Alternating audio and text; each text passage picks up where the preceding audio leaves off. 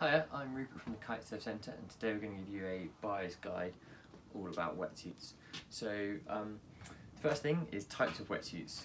You have full suits, like these ones here, so that's long arm, long leg. Then you also have shorty suits, so that's short arm, short leg. Long arm, short leg wetsuits, and then long arm, over knee wetsuits, so many different lengths, just depending on what your need is for the sport you're doing and the time of year. So that's the kind of the main thing about kind of what going from what you're looking for, and then the next part will be thickness. So on almost all wetsuits, they'll have a number on the arm. So 5'4", 5'3", 3'2". The first number is the thickness of the chest and the leg panels. The second number is going to be the panel under the arm and often on the shoulder. So that's in millimeters. So the first number is going to be a 5 mil, will be 5 mil on the chest and legs, and then a 3 will be under the arm or on the shoulder. So obviously in winter we're looking for thicker wetsuits, and in summer you'll be looking at thinner wetsuits. So in the UK, we mostly use 5 mil wetsuits throughout the year, especially with kite surfing, where you and kind of the wind sports. So that's like a 5'3" or a 5'4", and only in the summer you'll be dropping down to thinner suits. And even then, lots of people will still be staying around the 4 mil wetsuits rather than going to shorties or anything like that. When it comes to closures of wetsuits, so that's how the in and out of them. First of all, you have front zip systems, such as this one here.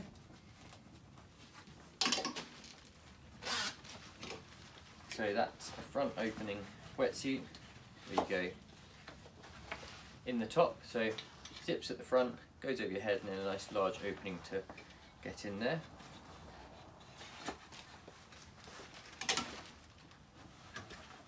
You also have back zip wetsuits, so this is probably more familiar to most people. So it unzips at the back, opens up, and then you clamber in there, and then the higher end models will have these back wings that go over your head as well, and then zips up with the long leash at the back. The advantages with a front zip wetsuit is there's less area for the water to get in, so once it's zipped up, it's nice and sealed. You've got a full neck seal around your neck, so that means there's no break in it, especially if you're ducking under waves and things like that. Stops the water getting in, and then just less area for the water to come in. With the back zip wetsuit, you have usually a little larger opening to get into, so if you're a little bit less flexible, and that can really help. And as I mentioned, with the higher end wetsuits, they will have the back wing that goes over the head, and that's glued down the side here, so any water that does come through that zip hits that, drains out, and comes out the drain holes. So with both front and back wetsuit, if there is any water that gets through the entrance system, the closure systems, there's usually a drain hole either at the bottom there or over on the shoulder of a front zip wetsuit. You can also get front zip wetsuits with a double front zip, so that's where it will come all the way across and opens up like this. This can be really handy if you're looking for a front zip wetsuit but are a little less flexible. That gives you a bit of bigger opening to get into.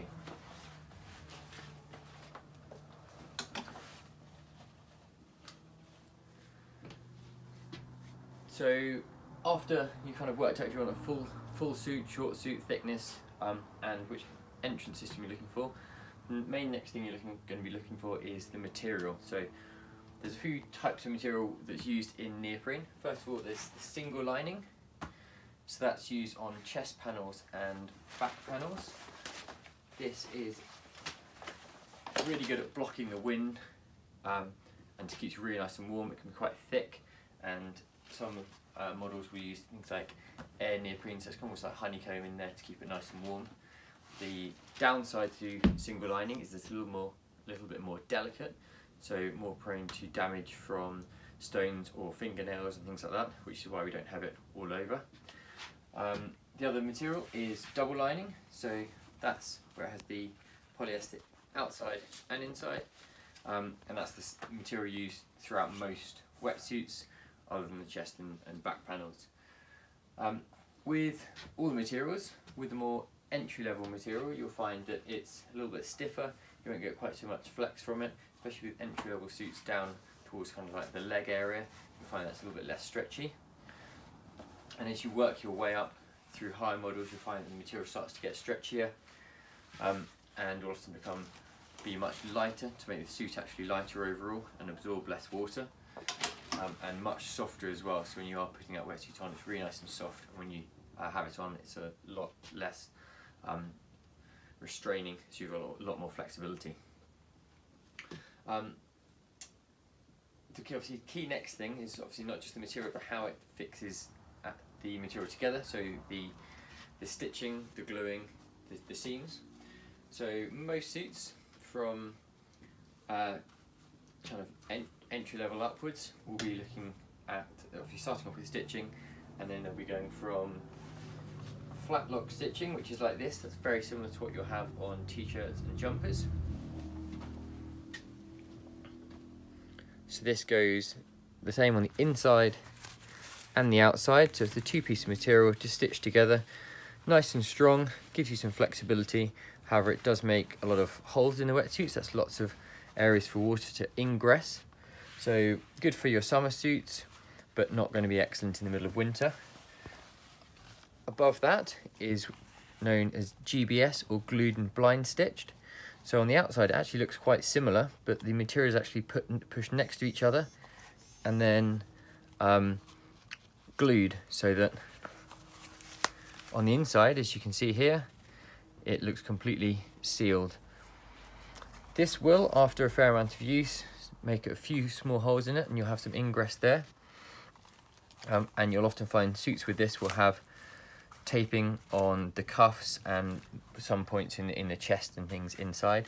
So that's what's called critical taping. So just areas where it could get damaged to give it a little bit more strength.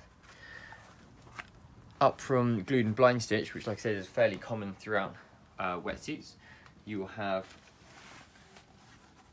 liquid seams. So that's where it's glued and blind stitched, but also has a thick layer of rubber and glue placed on the outside to keep it much stronger, so it doesn't have that ingress down the line. So it's a really nice way of keeping it sealed. Another similar method is going for a tape seam. So that's where on the inside of the suit you have glued and blind stitched as before, and then you have this extra tape added on as well.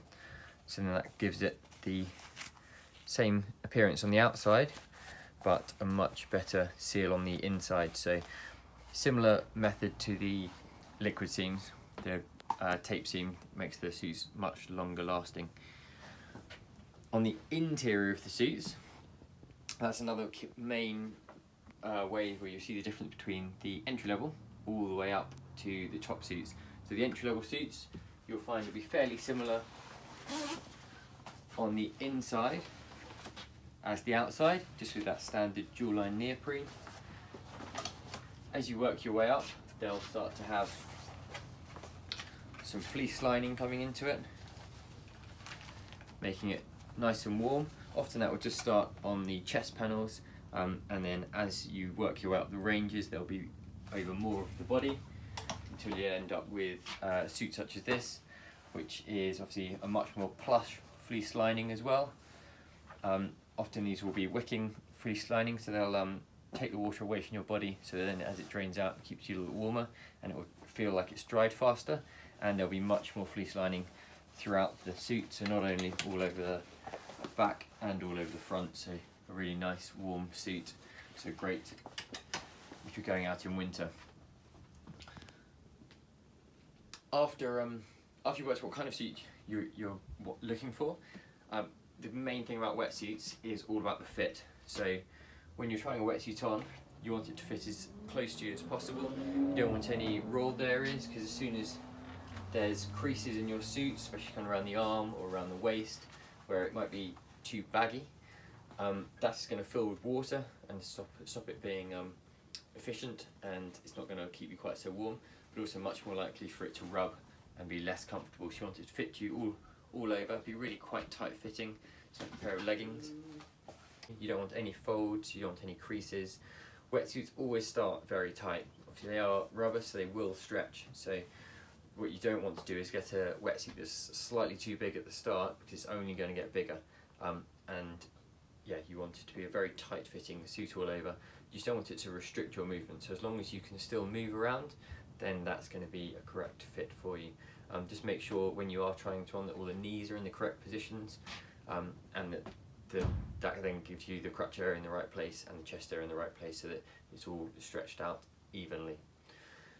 In terms of pricing, wetsuits will start with the entry-level suits. There's kind of a few key things that will affect the pricing of wetsuits, and that's materials. So as I mentioned, entry-level suits with stiff, tougher material will be cheaper. After that, then it will be seams, and then the lining and how many panels. So not only is the materials, the lining, and the seams used that might affect a suit, but also the size of the panels. So having large panels on wetsuits makes it more comfortable. However, it means there's more offcuts, so chances are the price will be higher. So often the high-end suits, such as this one here, as you see, has a long panel all the way from chest down to knee, which allows more stretch because the material will stretch much better than the seams will. So that's everything about how to try on a wetsuit, what to look for, and what's going to be best for your needs.